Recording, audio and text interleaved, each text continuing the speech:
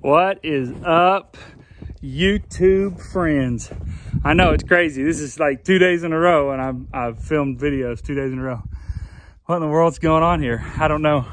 I tell you what's going on is that snow that I said we might be getting. Oh yeah, we got it. We got a fresh like 4 to 6 inches here. And today's gonna be an adventure. I got a couple jobs I gotta get done. I'm gonna knock those out. I'll show you what they are when we get going. It's windy, it's cold. I don't know why I didn't put a jacket on, but here we go.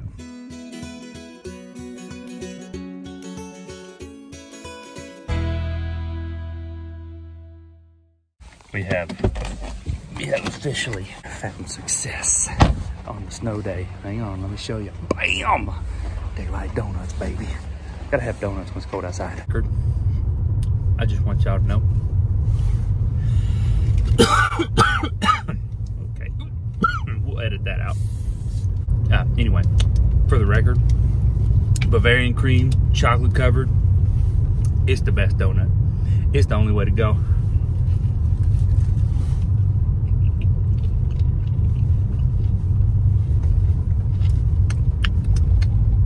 Oh yeah.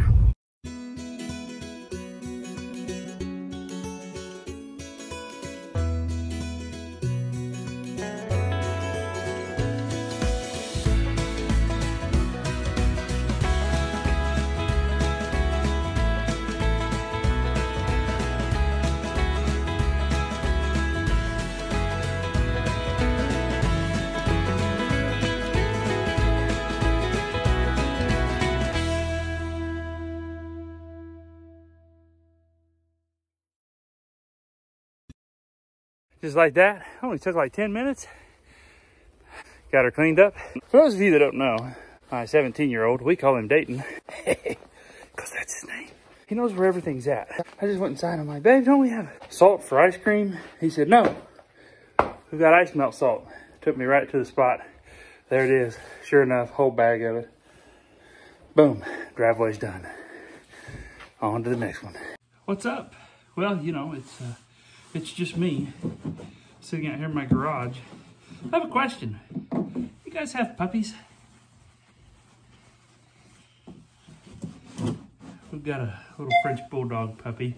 We had a French Bulldog once upon a time before. He got out and unfortunately got out in the road. He got run over. It was really, honestly, a terribly sad deal. And our family has wanted another one ever since. So right at about 2 weeks ago, we got ourselves another French Bulldog. His name's Bowser. I'll introduce you to him here in a little bit. He's in a little bit of trouble right now.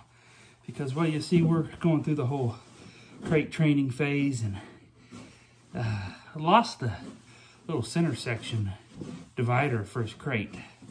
So I had the brilliant idea that I would pile up some of my tool cases in the back, put a 1x6 in the front, clamped it down. Michelle and I went on our little adventure, and well, let's just say our little friend figured out that he could climb over the 1x6, and in so doing figured out that he could get up on top of the tool cases, and somewhere along all of that figured out that it's a lot warmer in that crate to do his business, if you know what I'm saying, than it is outside in the snow. So, nothing like potty training a puppy in the coldest temperatures Oklahoma has experienced in a long time. I gotta be honest with you, not really sure that I want to be going to the bathroom outside right now either, so.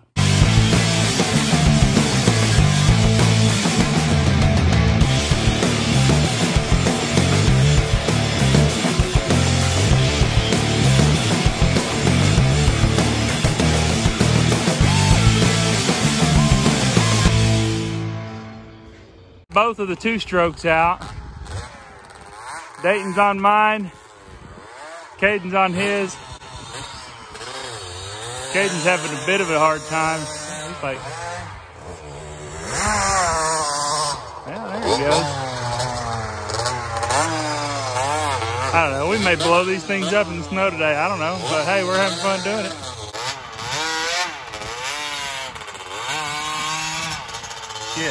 doesn't understand that he's got to shift gears.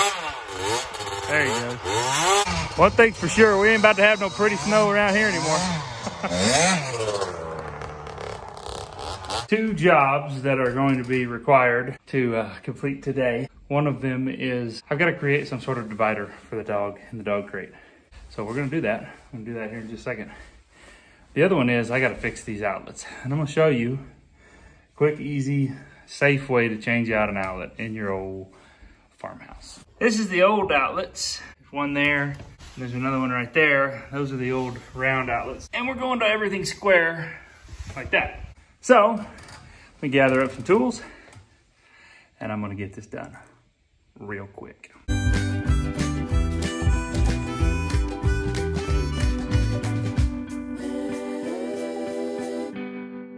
First thing to do anytime you work with electricity is make sure you turn off the circuit. So I'm gonna run back there in the back to the breaker panel, and I'm gonna have Caden sit right here and tell me when I turn the light off. Okay, I am at the breaker panel. Let me know when it turns off, okay?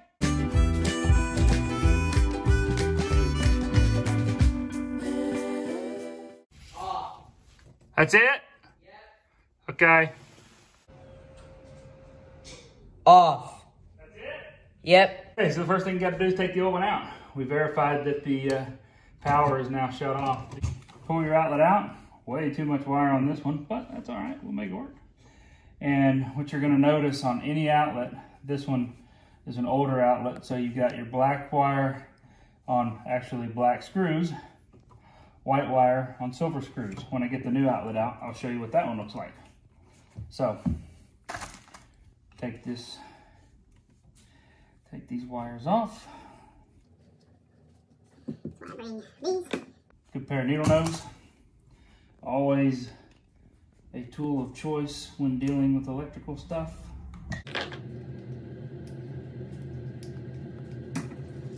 Oh, that didn't work.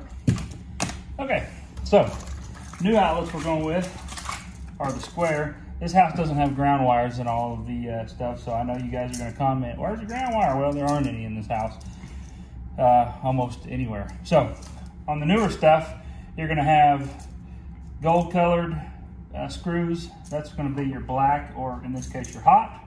Then you have the silver colored screws, which is your neutral. Ground would go down here.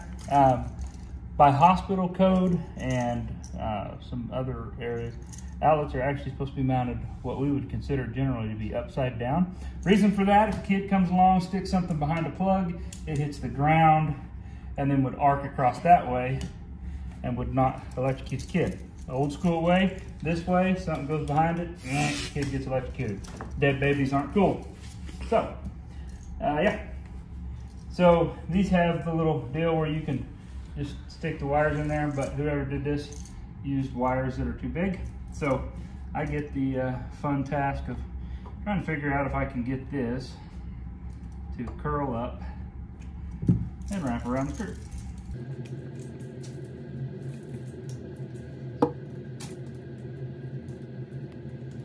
I like to go ahead and pinch that wire down if I can get a hold of it, just so that when I tighten it up, it's good and tight. Okay, same deal here. Roll this one over.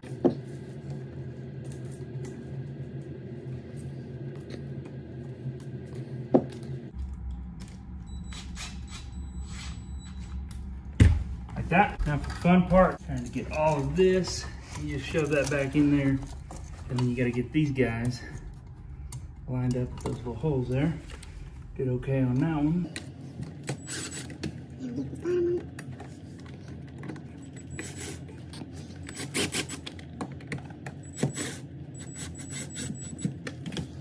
And because, you know, the professional carpenter that we hired to do this job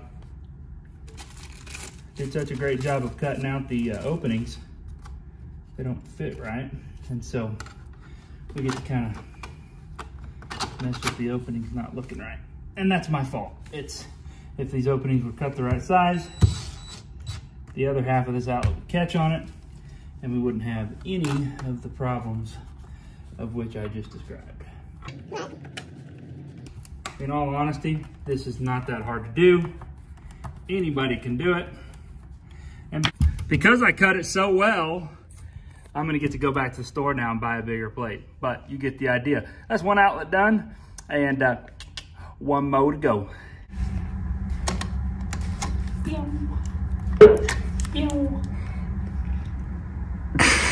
This is all the same, so we're just gonna speed it up. And we'll be back when it's done.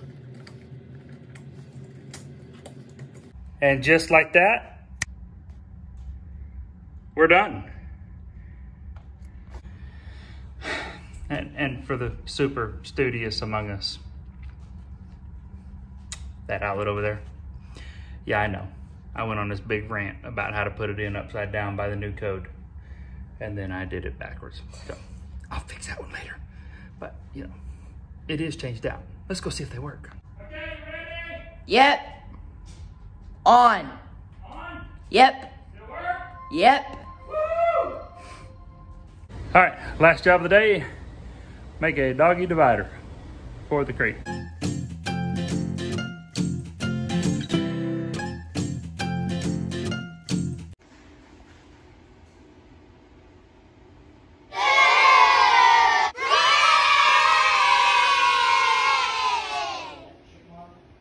All right, so that's it. Job's done for the day. Got the dog crate split up, got the electrical outlets finished. That means this room that I'm standing in right here is 90, oh, I just saw it in the background, like 95% done, and then this room is remodeled. Be the first room of the house that's complete.